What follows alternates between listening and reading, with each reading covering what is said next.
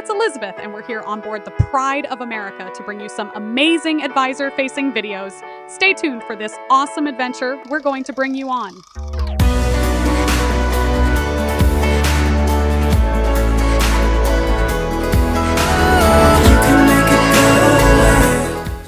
So Jackie and I are on deck 5 forward, and we are standing right outside the Hollywood Theater. You can see up here.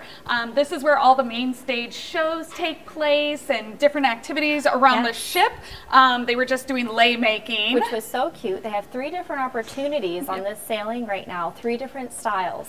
They did ribbons, they've done the nuts, and then they are going to do the fresh flowers. Yep, so there's different things that happen in here other than shows, so pay attention. They were doing origami earlier as well, which was really fun, so all sorts of fun things. Yep, but we're going to take you now through deck 5.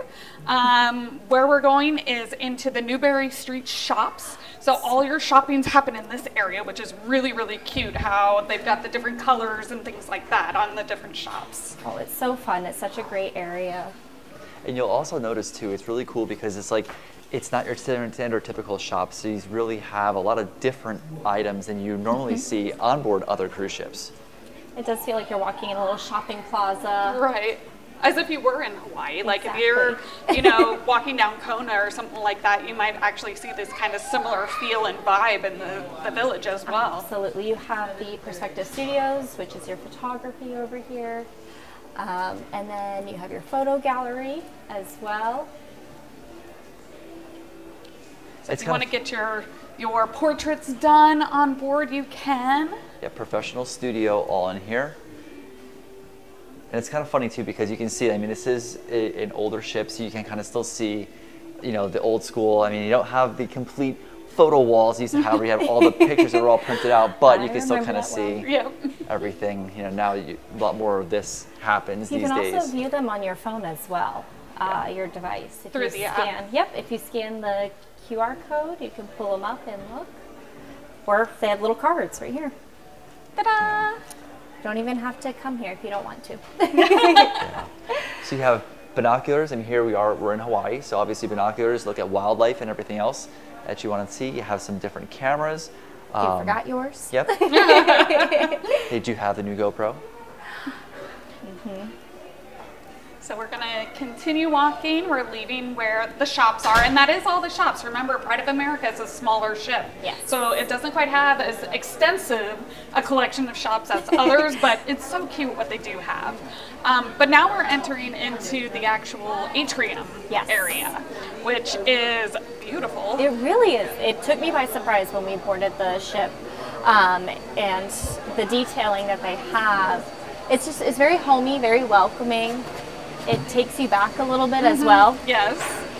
Definitely decked out in that American theme and vibe and everything that this ship offers as far as its decor, based on just classic Americana, clearly by the seal on the lobby floor. Absolutely. And it's just so cool too. I mean, there's a Capitol building over there behind guest services, stained glass. I mean, it's really nice. I mean, it is that standard, you know, old school class of ship, which is a really cool, it still has a cool feel with that, you know, traditional atrium. But you still have plenty of seating. You have lots of seating around, little nooks and crannies here for seating, lots of windows to make it feel open. Right. Which also leads right over here into East Meets West, which is kind of 3 restaurants in one. Absolutely. The actual East Meets West is a dining that anybody can come into, so you want to make reservations. It's a pretty small venue. But then there's also the sushi, which is for a nominal fee, and then where we were last night, which was the teppanyaki. So that's delicious. a specialty dining. It is, and it was so delicious. I had a blast. It was a lot of fun. It was so fun. They were able to accommodate my allergies, which was amazing. So they cooked my food first, and they had a gluten-free teriyaki sauce just for me. And all my food was brought first, cooked first. No specialized for me. cross-contamination. No cross-contamination. And it was delicious. But if you do want to do the teppanyaki, they have 3 seatings each Mm-hmm. night, so 5, 7, and 9. And you want to make them like as soon as you possibly can because that is going to be the one that probably sells out the fastest. Oh yes. It's very, very limited. But so worth it. You want to see if we can Yeah. take a peek in here? Yeah, Let's see if let's it's see. open, hopefully. Oh, no, no. not open. Okay. Oh, Well, no, we're locked what we out. will do then is we will show. I came in here the other day and took some shots, so maybe I'll add that in.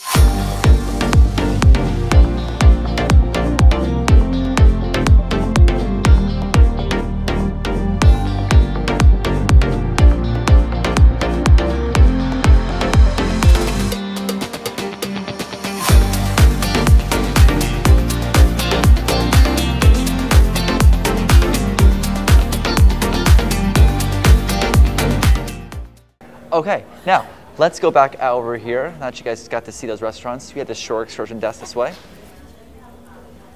So, I mean, this is uber important, obviously, because when you're in Hawaii, you want to go out and explore. You don't want to just stay on the ship, right? So, you know, they're very knowledgeable. Jackie and I had a couple questions. We did some waterfalls and rainforest hike, and we weren't sure exactly of a couple things, but we ended up speaking. We did. And speaking of that, they each attend some of these short excursions as well. Our friends here that sell them to you on board. And they also write their own reviews from their experiences that anybody can access who's working that day, which is really nice. So she pulled up the notes, read us some of the notes from the other friends here that sell them, and it was a great experience being able to choose what we wanted to do based off of that. Yeah, absolutely. Very cool. All right. So we're going to keep on walking. As you can see, we're about mid-afternoon right now, but they're getting ready to set up for tonight to do the different photography places. So again, you want to get your pictures done, you want to have that memento, then they do them on the steps, they do them with backdrops, so definitely a lot of different places that you can have photos done. It's so funny that you say because like backdrops. It's like, look at this right here. This actually looks like it's a fake backdrop, like you'd have, you know, from one of the other things itself. But it's, I mean, this is actually, you know, midship right here, the atrium itself, and this is one of the spots where you can go and get those pictures Gorgeous. at. Yeah. As we come around to the back of the atrium, we have the John Adams Coffee Bar, which is great. It has a limited Starbucks menu. Everybody's favorite. Yes, Yeah. which we will say in the Hawaii beverage package that they have here, it does not include your coffee, but they do have a Starbucks package as well. Yeah. It does include one specialty coffee at your dinner, Oh, that's good. but it's not Starbucks coffee. But it is a specialty. I'm not sure what that entails. We haven't Yeah, we haven't figured discovered that that out yet. But we'll have to get back to you on that one, so I'll have to try that out later. Yes. Maybe that's the coffee they list on the menu. Yes. It's But I definitely- did read that though. I was like, I need to check that out and ask some more questions Yes. about that. I'd be interested to know what specialty coffee they're meaning. Right. Yeah, because the actual Starbucks menu, it is limited. There's not everything at your typical Starbucks that some of the newer ships do have. So I should keep going because I got you guys Well, really. I was going to good. show Jefferson Bistro. Yeah, let me move around this way because. So this is another specialty restaurant. This is their French dining. So it's called Jefferson Bistro. You need a specialty dining package or purchase it a la carte to be able to eat in here. We're going to be eating in here tomorrow. I'm Yeah. so excited. It is beautiful. We got a little sneak peek in there the other day. See? Let's see, is if it it's still open? Caden's over there, so if we get in trouble, he'll bail us out. He was the nice gentleman that was waving to us as we were coming through. He's been so helpful. Everybody on the ship's been so helpful. They have. It is absolutely beautiful in here. You have this little library over here that Ryan is showing right now. I mean, how like quaint, like to just sit here. It's almost like you're in this little nook. It's really cool. I mean, I've never seen something like this on a ship before. I know the Utopia is going to have something kind of like this, I think, from what I've heard. But I mean, think about this. This is Pride of America, American Well, flagship. it's kind of giving like the Noble Office feel Yeah. in a way. Yeah. You know, you have the library and the architecture and the lighting in here, the paintings. It's giving White House vibes Yeah. and feels, which Well, is and just it is beautiful. Jefferson, which you know his home was Monticello, so Correct. It definitely has some of that feel in it too, with Absolutely. the different paintings, thoroughbred horses, all of that.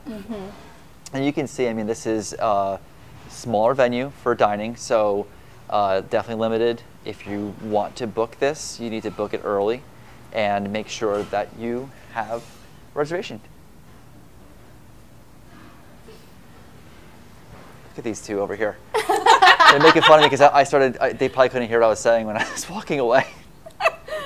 It's the steady handheld walk from Ryan. Oh, the Ryan Ninja walk. Yes, where Ninja you walk. squat and walk. It's hard. So I mean, for all you guys that are watching this, I have this on a stabilizer, but that's when you walk regularly, it'll hop up and down like it is right now. But when you try to go and hold it more straight like this, hopefully it's a lot more smoother for your viewing pleasure.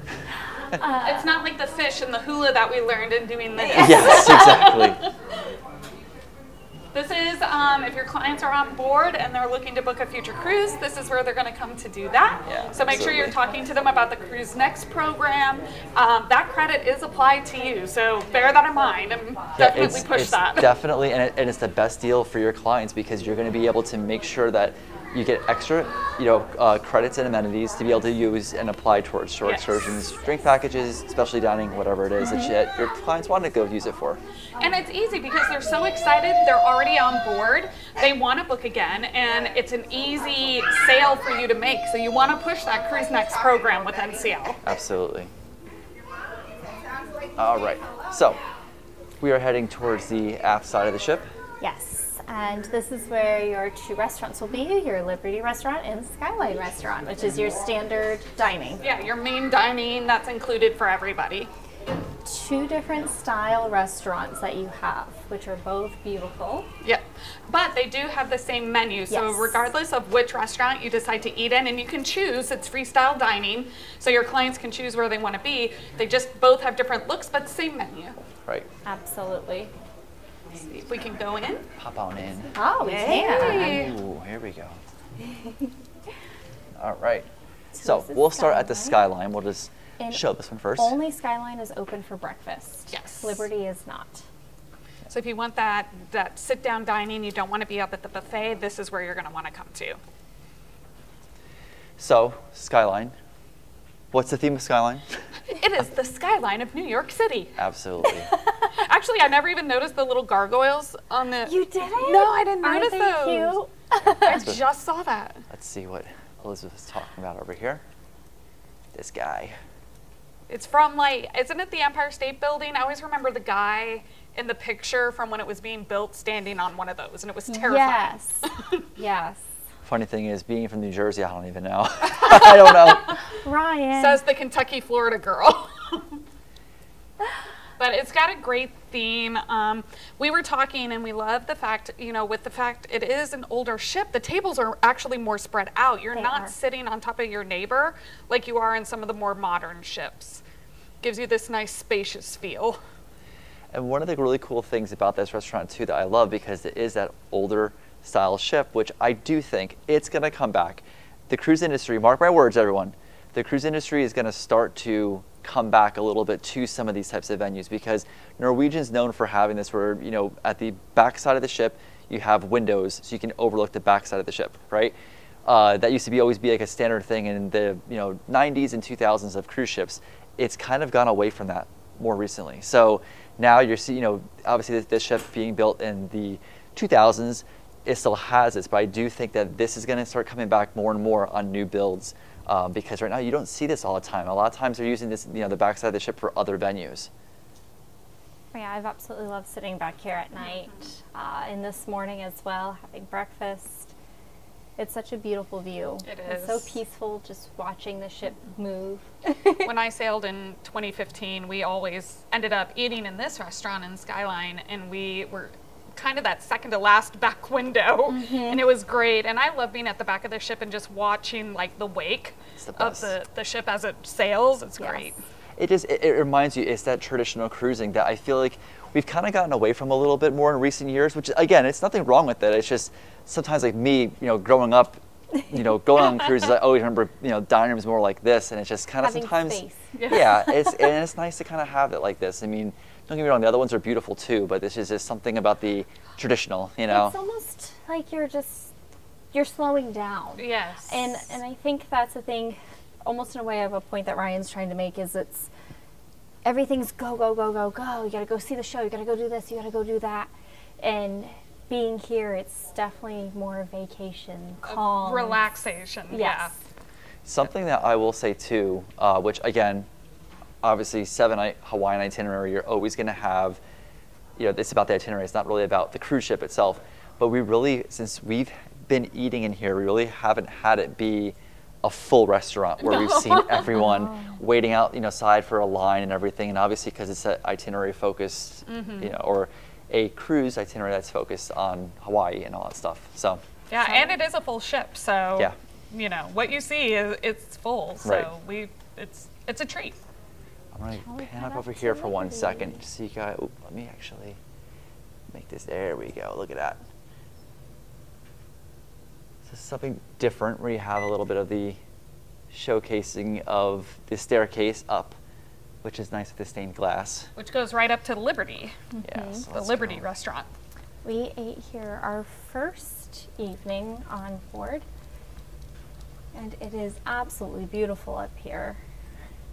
The draperies, the statues, and you can even see the difference in chandeliers. Yes. Everything changes. You go from that contemporary skyline to feeling like you are stepping back into the 17 or 1800s with the dark wood and the curtains with the stars, the portraits of the presidents, everything like that. The molding up top, the chandeliers with the candles.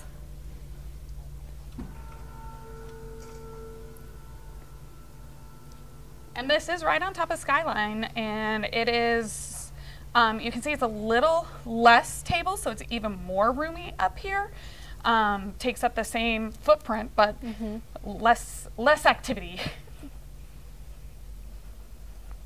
Now this is on deck 6. Yep. So we did go up one deck, but we wanted to, instead of showcasing this on deck 6, you showcase it on deck 5 because it's part of the restaurant itself. All right, well, what do you think? I think it's great. I think we've done a great job showing you this. We're definitely going to show you each of the different decks, different places that we can go, but we'll call it a day on this deck, and then we're going to go explore the rest of deck 6 in another video. Absolutely.